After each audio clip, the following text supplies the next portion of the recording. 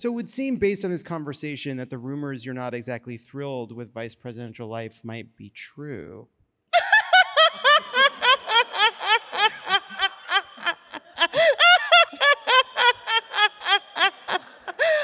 Oh, not at all, Jon.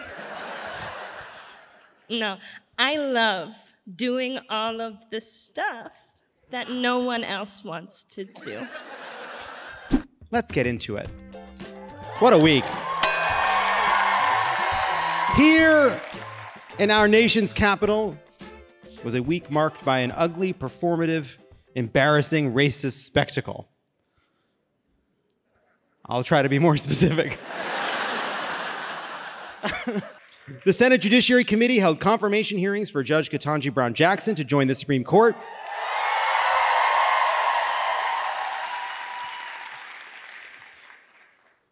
It somehow managed to be worse than we could have imagined and exactly as bad as we expected. Here is a video of someone who has probably once said bless her heart about a service worker she had fired for speaking Spanish in the club dining room, Senator Marsha Blackburn. Can you provide a definition for the word woman? Can I provide a definition? Mm-hmm. No. Yeah. I can't. You can't? Not in this context. So I'm not a biologist. The meaning of the word woman is so unclear and controversial that you can't give me a definition? No, we cannot. All we can say for sure is Cate Blanchett played one in Carol. That's all we know scientifically. John Cornyn complained to Judge Jackson about the Supreme Court's ruling establishing marriage equality, saying the decision in Obergefell conflicts with some people's sincerely held religious beliefs. Replied Jackson, well, Senator, that is the nature of a right.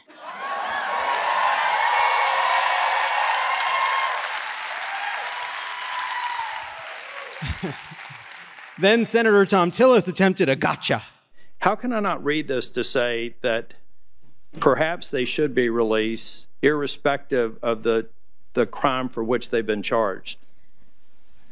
Senator, if you read two more sentences down, that is precisely what I focus on. This is a case, United States versus Wiggins, where I was setting up my analysis as to why I would not be releasing Mr. Wiggins in this case. He was arguing essentially what I said in that statement.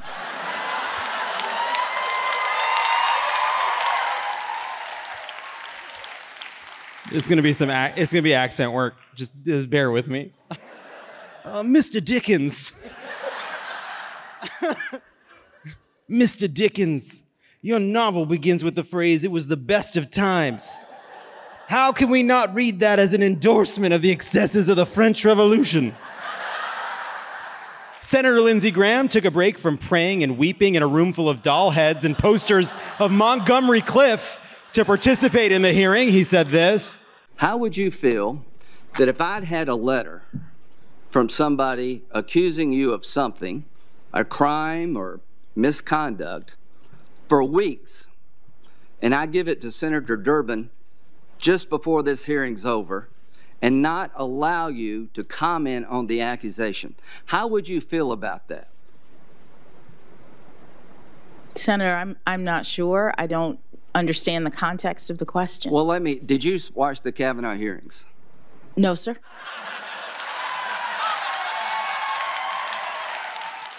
It's a tough break for Graham. This would have gone a bit better if Jackson were up to speed on the Hannity extended universe. It's like hypothetically, but then describing something in great detail. It's not a hypothetical. It's just it's the spirit of a hypothetical, but it's describing a real event.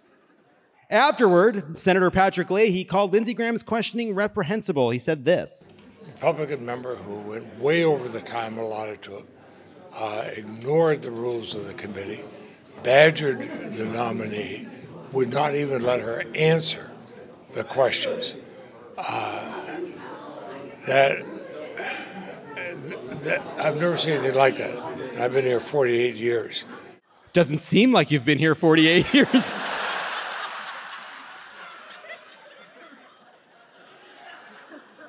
It almost makes me want to skip our weekly happy hour. But I won't, because our trivia team's been crushing it. Over the course of the week, several senators went over their time, not to mention all the meandering, absurd lines of questioning, which Senator Dick Durbin kind of interjected to stop. Sort of. You know how they get, said Senator Durbin. Sometimes you just gotta let them tucker themselves out. Then you can put them down for a nap. My sweet, sweet boys. That's why we got the above-ground pool. Durbin later called the Republican shit show a means to showcase talking points for the November election, a testing ground for conspiracy theories. At least that's what it said on the shirts Marjorie Taylor Greene was selling out front. The hearings were basically Milan Fashion Week, but for right-wing misinformation everyone will be obsessed with come fall. Autumn 22 is all about racist babies, gay grooming, and chunky knits. Later, during his questioning, doing the world's shittiest baton pass from Marsha Blackburn, Ted Cruz declared, I think you're the only Supreme Court nominee in history who's been unable to answer the question, what is a woman? Someone tell me, Ted continued, what is a woman? Heidi, my wife, is a woman because she uses the thimble or the dog when we play Monopoly, not the ship or the car. But why? Speaking of the devil, employees of a Montana airport were forced to call security on Ted Cruz after the senator got into an argument with airline staff after missing his flight. Apparently, Ted Cruz says that line every hero says, do you know who I am? Remember, it was barely 2 weeks ago that Ted Cruz said, almost without exception, every time I'm on an airplane, either the captain or the flight attendant will come up to me, will hug me and say, thank you for fighting for us. So it is likely Ted Cruz missed his flight because they wouldn't stop hugging and thanking him.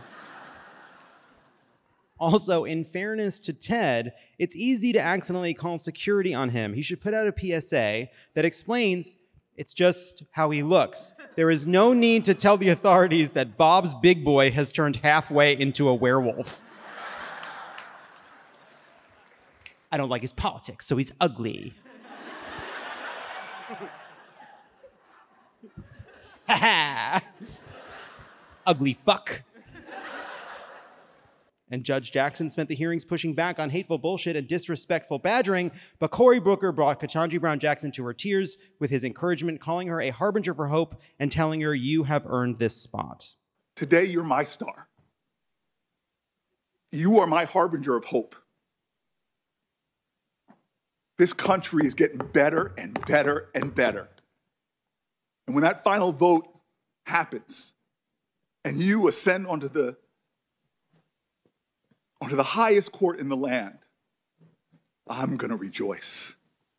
And I'm going to tell you right now, the greatest country in the world, the United States of America, will be better because of you. Thank you.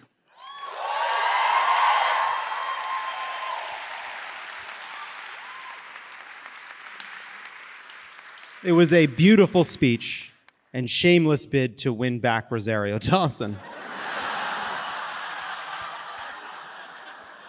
As Republican senators sought to undermine a liberal justice on the committee, Republican Senator Mike Braun accidentally explained why. So you would be okay with the Supreme Court leaving the question of interracial marriage to the states?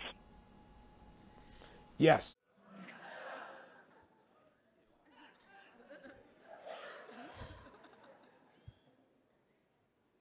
Okay. He went in great detail about his logic. He explained it very precisely. He was actually quite eloquent in explaining why he wants to overturn all of these precedents. He later claimed it was a misunderstanding, but he did not misunderstand it. He was very clear. This wasn't like an oopsie daisy. This is like getting caught having an affair and saying you tripped. He understood it. He just forgot to be chill about it. Liz Cheney told Meet the Press that the January 6th committee will be releasing new information as well as potentially issuing legislative recommendation. What is there left to learn? Don't we have all the intel? Mike Pence was in on the Capitol riot the whole time, not out of a desire for power, but because he loves erotic asphyxiation. That would be news. Said Cheney, we're looking at things like, do we need additional enhanced criminal penalties for the kind of supreme dereliction of duty that you saw in President Trump when he refused to tell the mob to go home after he provoked the attack on the Capitol. That's right, additional enhanced criminal penalties, meaning this would be in addition to and more extreme than all the many criminal penalties President Trump has faced so far. Finally, we'll add more laws for Trump to break and face no fucking consequences for. How many laws does this guy have to break without being punished before he gets that free sub? And then, breaking news just before we recorded this episode Thursday, Bob Woodward and Robert Costas reported in the Washington Post on a text thread for the fucking ages between Clarence Thomas's wife and right-wing super freak Ginni Thomas and Trump's White House Chief of Staff Mark Meadows. In addition to QAnon conspiracy theories, there are text exchanges like this. Help this great president stand firm, Mark. You are the leader with him who is standing for America's constitutional governance at the precipice. The majority knows Biden and the left is attempting the greatest heist of our history. Then Meadows wrote Thomas on November 24th, this is a fight of good versus evil. Evil always looks like the victor until the King of Kings triumphs. Do not grow weary in well-doing. The fight continues. I have staked my career on it. Well, at least my time in D.C. on it. Sure have, you fuck. Thomas then replied, thank you, needed that. Ew. Not the most important part, but it's like, oh, you're privileging your own experience of this, of our election? This plus a conversation with my best friend just now. I will try to keep holding on. America is worth it. Now, two possibilities here. Either Ginni Thomas is the sort of person who is still in high school, who constantly talks about their best friend, or that's clearly an oblique fucking reference to Clarence Thomas, who is currently, well... No. Don't. Keep it inside. Keep it. Pray so hard your hands hurt. No. What are we even talking about? It's not clear. Not good for us inside. Everybody chill. You know the press conference where Giuliani like leaked and the whole thing was nuts and their whole plan for the Kraken completely fell apart? Twist, she thought it was great. She thought it was working. The dripping, the nonsense, the Kraken having no information, being in front of a fucking landscaping business, it all fucking clicked in for her. No notes from Ginni Thomas. Speaking of Trump, the New York Times published a letter from prosecutor Mark Pomerantz explaining that he believed Trump is guilty of numerous felonies and that he resigned after Manhattan DA Alvin Bragg refused to indict Trump, calling the decision a grave failure of justice. It is disturbing how open and shut the case is. The footage from those Ring cameras clearly showed Trump stealing those Amazon boxes. Trump also rescinded his endorsement of Mo Brooks for Alabama's Senate seat, declaring in a statement that Mo Brooks of Alabama made a horrible mistake recently when he went woke and stated, referring to the 2020 presidential election scam, put that behind you, put that behind you. Mo Brooks, Mo resistance. I'm sorry. In a remarkable statement, Utah's Republican governor, Spencer Cox, cited trans teen suicide rates as one of the reasons he vetoed an anti-trans sports bill. In his statement, Cox explained, 4 kids, and only one of them playing girls' sports. That's what all this is about. 4 kids who aren't dominating or winning trophies or taking scholarships. 4 kids who are just trying to find some friends and feel like they are part of something. 4 kids trying to get through each day. Rarely has so much fear and anger been directed at so few. I don't understand what they are going through or why they feel the way they do, but I want them to live. And all the research shows that even a little acceptance and connection can reduce suicide significantly. It is a moving and powerful statement in which he absolutely roasts those 4 trans kids. These bumbling dweebs can't dribble for shit, and I love them. I'm getting a we suck at sports. Yeah, I don't think that that's true. I don't want you to internalize that. We don't suck at sports. We'd be good at sports. Come on. I mean, what happened? You do suck at sports. So you got cut from the field hockey team. Uh-huh. But do you think do you think that maybe people were mad because there was someone who also got cut but would have been cut a little bit less because of you? I'm just kidding. You're doing great. I think you're a great athlete. And I don't believe that you're not good at it, field hockey. It was probably a really hard year. Was it a hard year? You were 11. Okay. Do you think it was a good idea for me to come over here? I know you? Colin! Holy shit! Colin! It's so good to see you.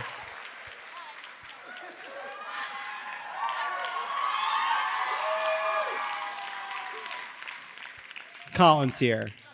Hi, Colin. NASA added 65 planets to their exoplanet archive, which seems like they should slow down. We're not done destroying this one yet. While reposting a Pete Davidson Instagram video of Scott Disick napping through the Scorsese movie The King of Comedy, Britney Spears said, "No idea who these people in the video are, but it made me laugh so hard." So the conservatorship wasn't all bad, you know? And finally, in an interview with Entertainment Weekly, the snail wrangler from Ben Affleck and Ana de Armas' new erotic thriller Deepwater praised Affleck's exceptionally good handling of the gastropods on set. Now, before you go thinking this is a compliment, you should know that the question asked of the snail wrangler was, "What did you think of the movie?" Here to discuss her experience as second in line and how she's handling the seemingly nonstop criticism of everything she does or doesn't do, it's Madam Vice President herself, Kamala Harris. The Vice President, everybody. Oh, hi, Jon. Sweet, sweet, taller than I expected, Jon. Yeah, I just want to clarify. Okay. I'm actually here to explain how absolutely amazing things are going in the Biden administration. Great. Thank you for standing. You're welcome. I love being vice president. Well, Okay. well, We're not talking about that other stuff. Okay. Hi!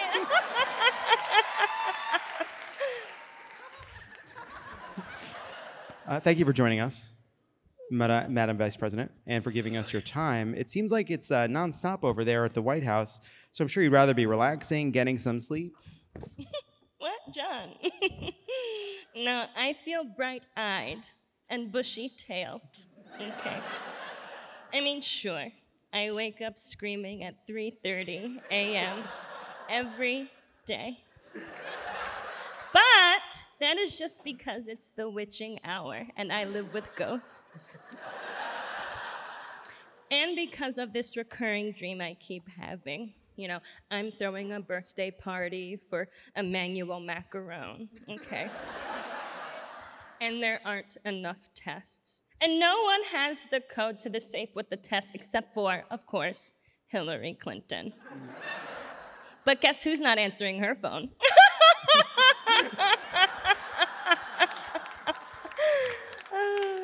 And Joe Biden turns to me in the dream, okay? And for some reason, she's in a navy dress whites, like Demi Moore in A Few Good Men, okay? And she says, "You weren't prom queen in high school, were you?" And that's every morning for me. Anywho, I am so excited to be here in DC. I'm just kind of reeling that you wake up every day at 3:30 a.m. Look, it's the job, Jon, okay? I wake up at 3:30 a.m. I check to see if I'm president.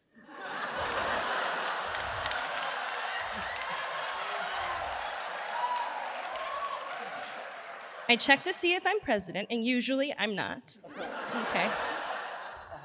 I read an extra hard copy of the New York Times that my staff has already checked and removed any mention of my name from. And then I use a super soaker to spray matzo ball soup at my COVID-infested husband from at least 10 yards away, okay? Don't the matzo balls get jammed? Yeah, Jon, I put the matzo balls in the super soaker. Now, come on. You're right, I'm sorry. I was the Attorney General of California, Jon. I am not an idiot, okay? I shoot the broth and toss the balls. Get real. I'm sorry, you're right. I gotta get serious. Is this serious? You're right. So it would seem, based on this conversation, that the rumors you're not exactly thrilled with vice presidential life might be true.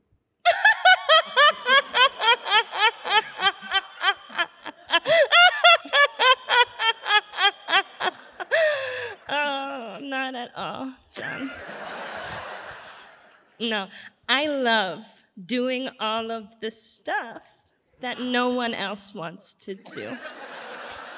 Okay, I mean, the stuff that I love doing. Sure, would I have loved to have to add a Nordic country to my portfolio as VP? Of course, I love the Nordics. They have the best treadmills, okay?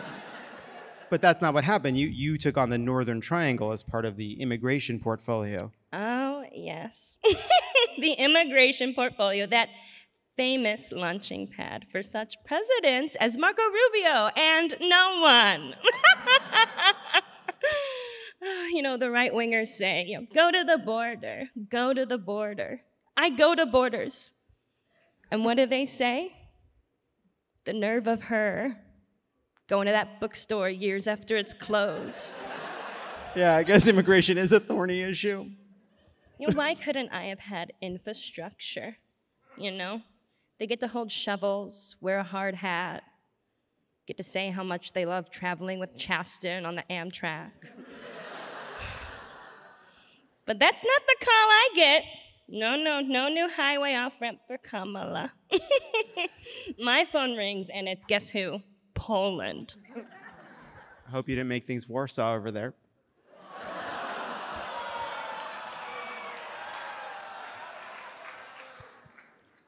They loved it. That sucks, Jon. Yeah. And you know what? I am not the border czar. That didn't come up. Okay, but no one said you were, but I guess that's a phrase you were trying to avoid. According to a new book about the first year of the Biden presidency, This Will Not Pass, it's that you were trying to avoid that term, you know? Oh, yeah, that book.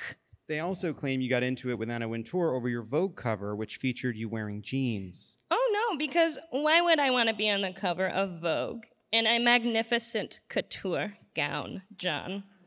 No, put me in jeans like the school's coolest music teacher. This isn't Abbott Elementary, okay?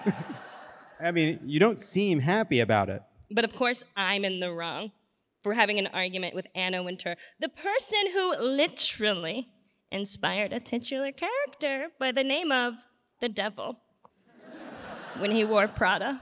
Mm-hmm. That's actually a good point. You don't have a movie about you at all.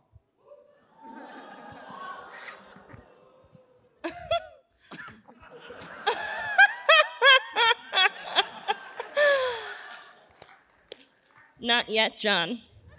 But if I did, it would be an ensemble of this great team fighting to bring our country back from the terrible crises and chaos of the Trump years.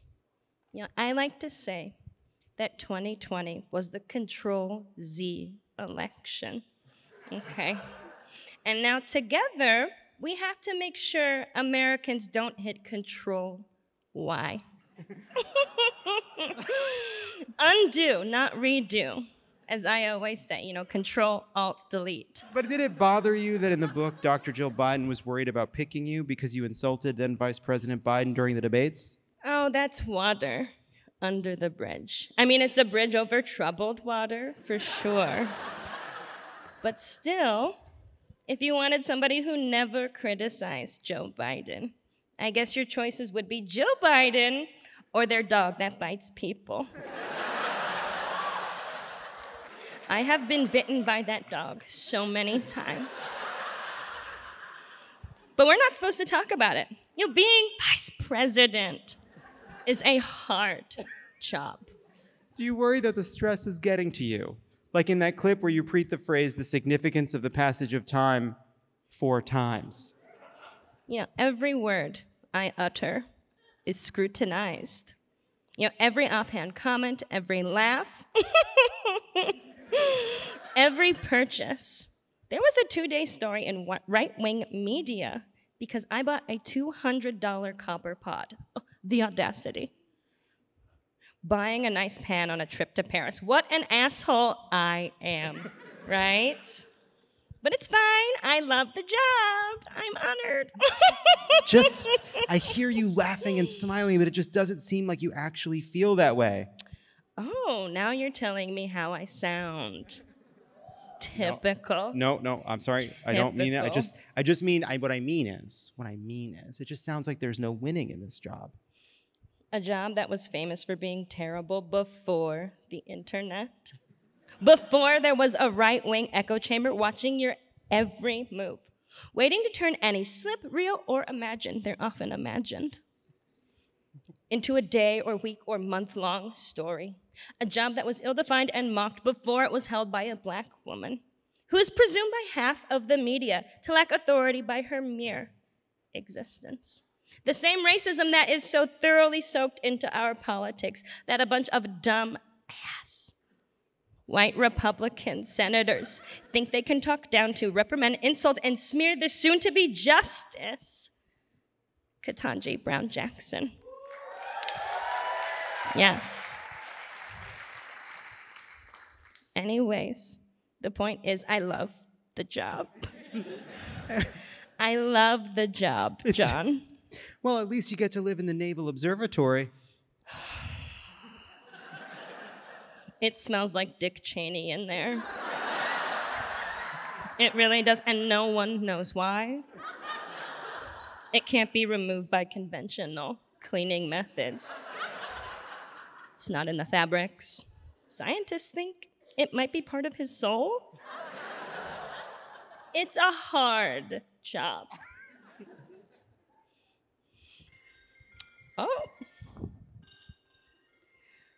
Oh, look, a text from the big guy, Joe Biden. It's a photo of a note that he wrote on the back of a penny saver. He's trying. He's getting better. It's my next assignment. Okay, here's to it being opening a fire station. Opening fire station, opening fire station. Give me your good energy. Fuck. It's climate change. Oh no. Vice President Kamala Harris, everybody. Guys, everybody, give it up for Allison Reese. Thank you.